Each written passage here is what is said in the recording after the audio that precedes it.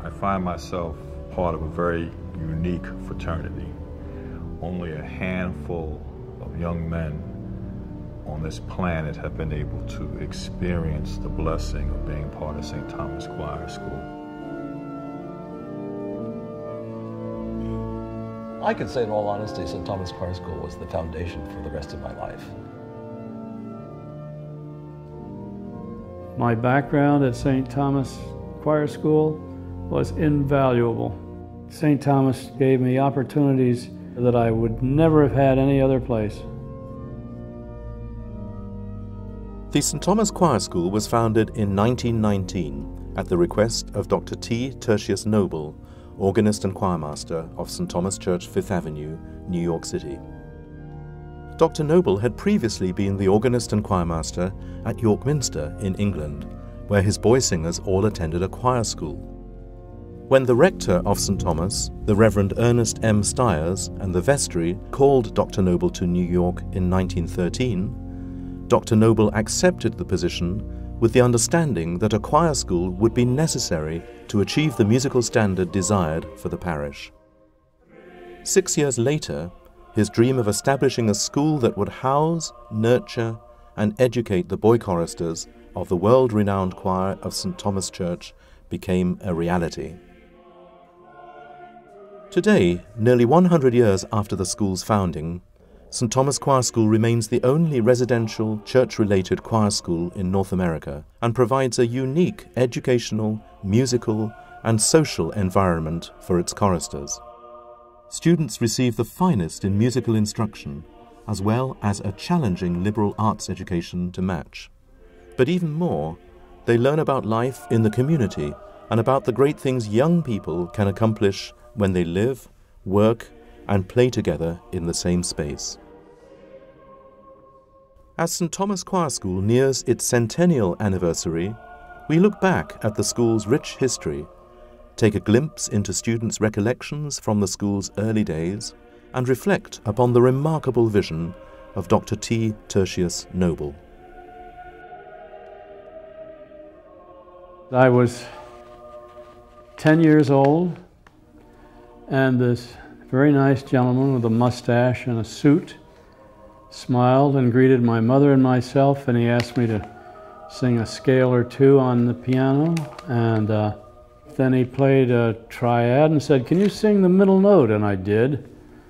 And he said, "Very good." Then he did a couple more of those, and I passed. And he said to my mother, "I think it will be all right if he can start in September." And I was in.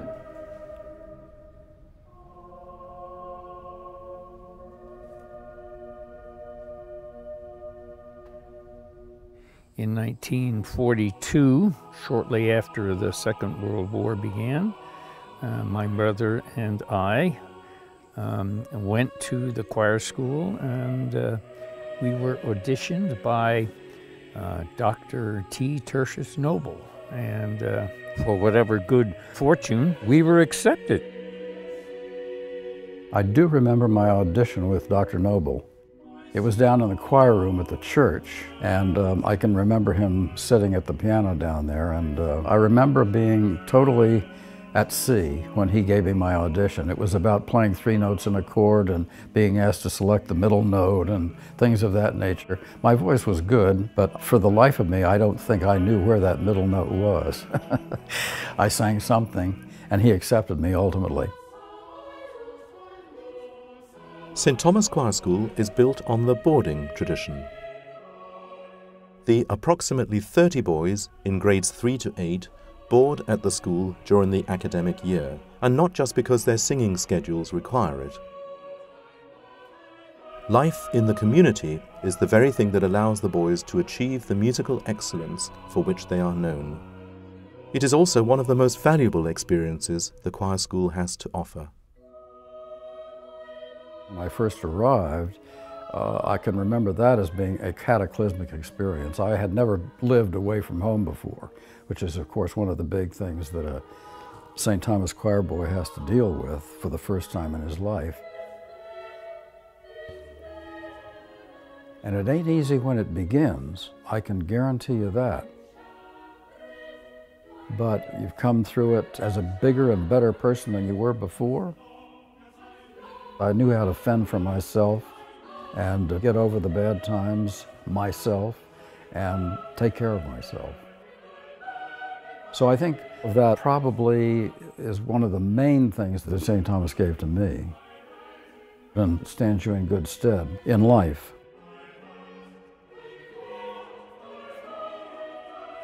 The first day was so full of different people, but I was made welcome, and that felt good. You really bond and become a band of brothers. We would sing for over 20 hours a week. For an 11-year-old, that's pretty intensive. And you're studying beyond that, and you're doing sports, so you're always together. Living with 40 boys was a very new and exciting experience. The beautiful part of St. Thomas was living away from home at that age. You never felt you were by yourself. You always felt you were under a good shepherd to take care of you. There was one dining room in which we all ate together with the house mother. The headmaster and his wife were always at meals. And that was part of the disciplined way of life. It wasn't cafeteria style. It was all sit-down style. And grace was said before meals and that kind of thing. The only thing I remember about food was when anybody had a birthday. That was exciting. We loved people having birthdays. We, of course, had to sing. But what the big benefit was, they brought big gallons, these 5 gallons of ice cream. So we all had ice cream. We all had uniforms, and everywhere we went, we were all dressed alike. And we would walk from 55th Street to 53rd Street in double lines. It was kind of fun because people would stop and look at us, and we thought we were sort of in a parade, going to rehearsals or going to services.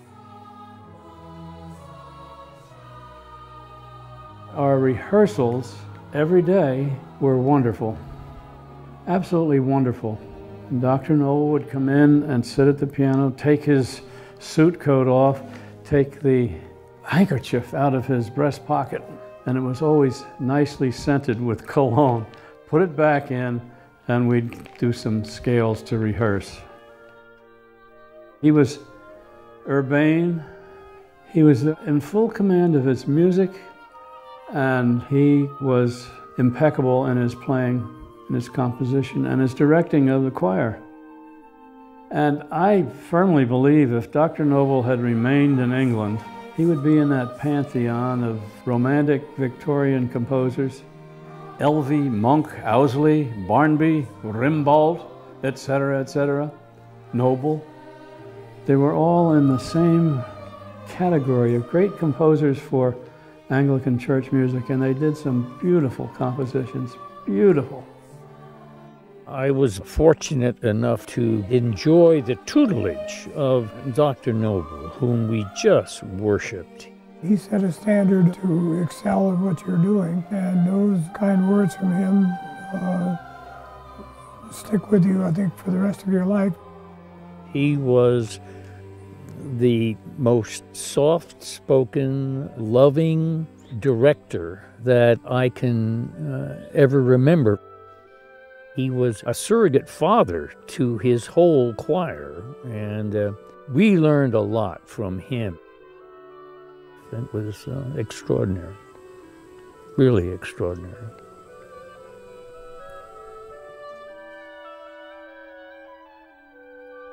The St. Thomas Choir of Men and Boys is considered by many to be one of the world's finest choral groups, and musicians from all parts of the globe recognize the outstanding musical standards that the choir has maintained throughout its history.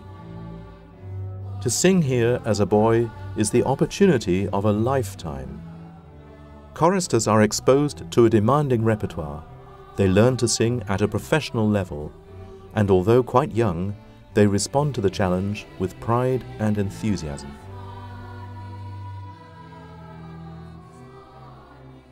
There were wonderful concerts that we would be involved in as a choir. I remember singing with the New York City Collegiate Chorale, and so those events were always fun to do because it gave us a sense of importance, I guess you might say. We sang at the World's Fair, and all of us sang there. And we sang Land of Hope and Glory, Land of the Free, and that was pretty exciting. It was the opening of the British exhibition. We did sing in Carnegie Hall and several times at St. Bartholomew's, but I do remember one extraordinary experience when there was a kind of choral concert at St. John the Divine uptown. And I think there were something like maybe a couple of hundred voices. And we had been training, learning the music for this particular concert. And the cathedral was packed. Oh, just packed. And one of the pieces that we sang ended up in a tremendous crescendo, and we were on a high C. And immediately the orchestra and the choir stopped singing. And for 5 or 8 seconds, we heard the echo of that final chord going down the nave and to the rear of the church and bouncing back up to the sanctuary to where we were singing. And it was about the only time we ever heard our voices actually performing, because there were no real recordings in those days, but it was really a big thrill. That was, I think, maybe the highlight concert of my 2 years there. What I enjoyed mostly, because I now miss it, is the great morning prayer music that we had. And I miss the Te Deums, the Magnificats, and then even the Nunc Dimittis. Some of those settings were absolutely gorgeous. And I recognize it when I hear them. So sometimes I sit at the piano and play over some of those old chants. I just want to get choked up when I think of that gorgeous music. Music may define the St. Thomas Choir School, but academic education is every bit as important. The school is fully accredited and provides a high-quality, hands-on education with a solid spiritual foundation. And because the teachers live at the school, they come to know the boys as more than students. They see their strengths outside the classroom, recognize their talents in other pursuits, and help them stretch and grow as individuals. When I look back, I think their standards were pretty high. I mean, in the 6th grade, I don't know if it was common to have Latin in those days. Certainly that was well above my head, but nonetheless, I think indicated that they expected a high academic performance from the students. Well, I do remember Latin because that was an eye-opener for me. I had never been exposed to anything like a foreign language before, and Latin was it. And I'm glad that the kind of education that everybody was getting was a more classical-oriented sort of thing, because it's put me in good stead throughout life for writing and word derivations and things of that nature. So I'm glad that happened.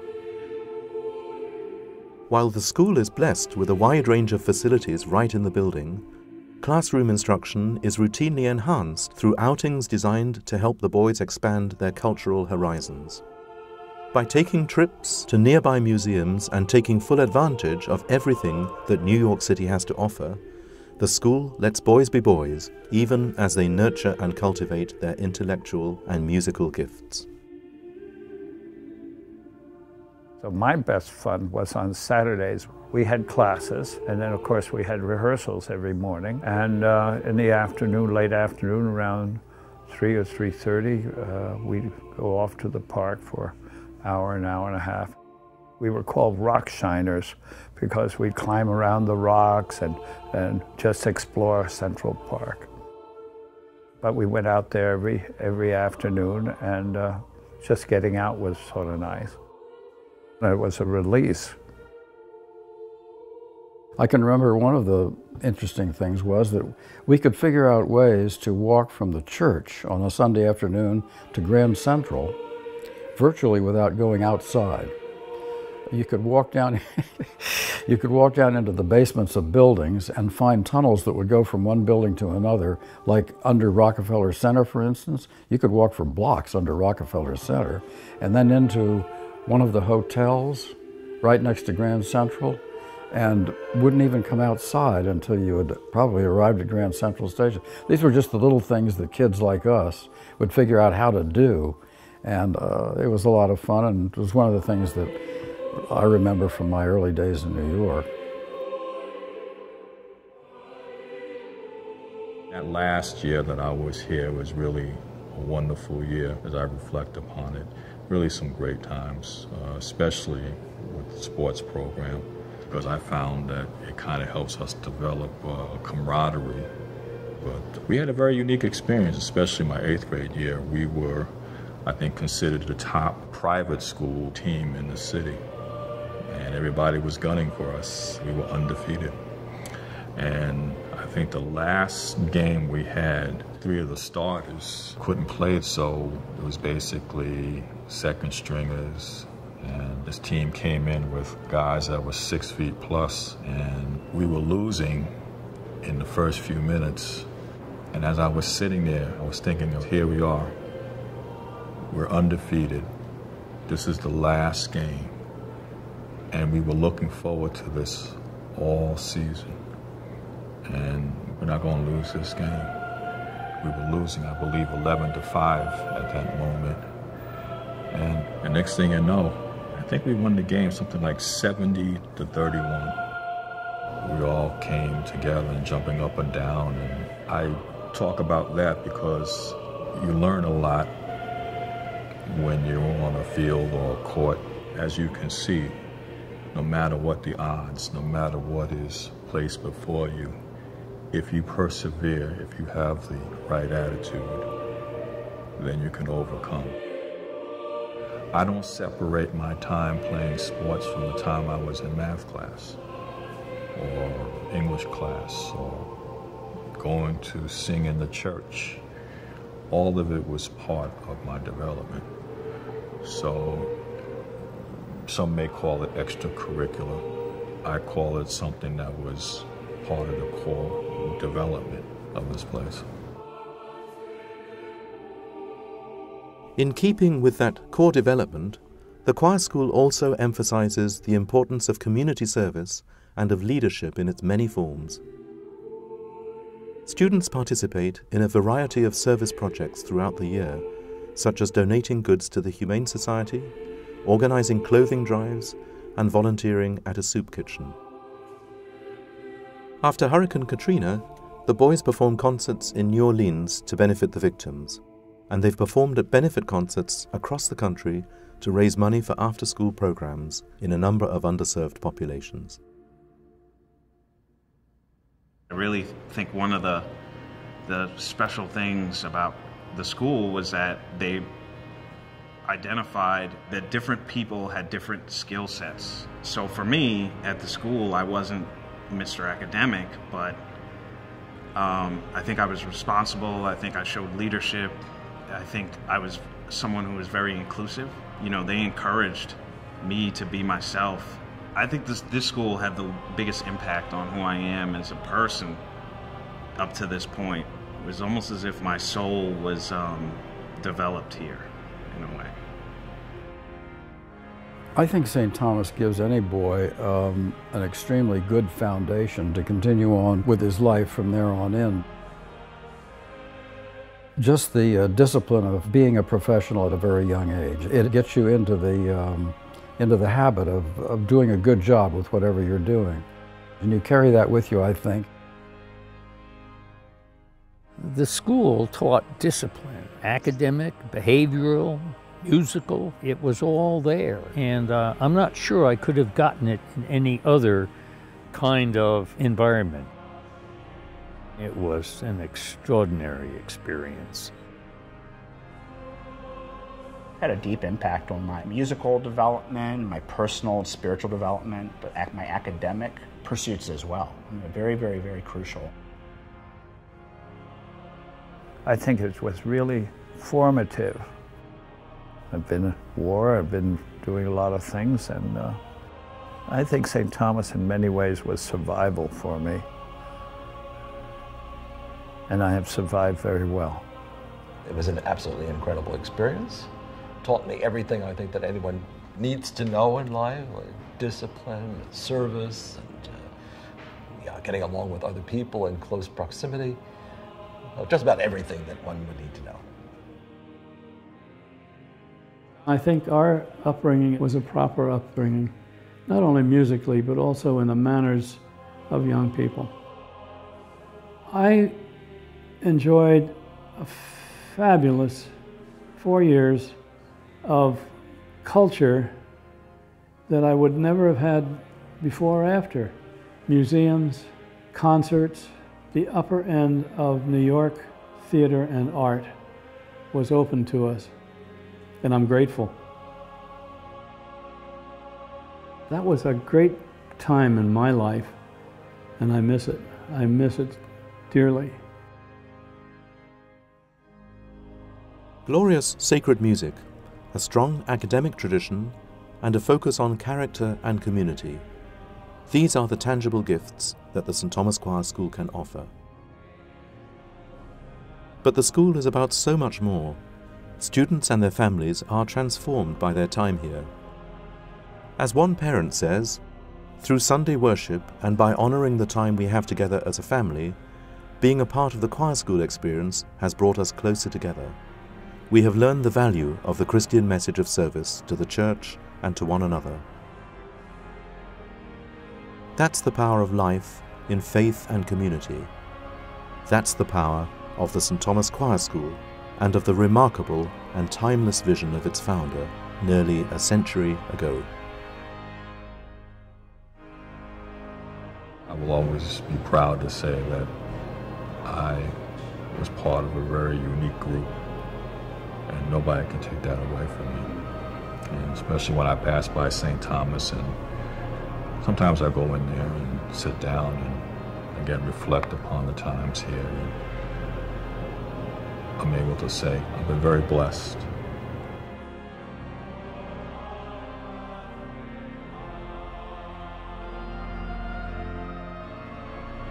And I just hope that these young men here, as well as the ones in the future, will realize the legacy of St. Thomas Church, that they will keep this tradition going on long after we're not here.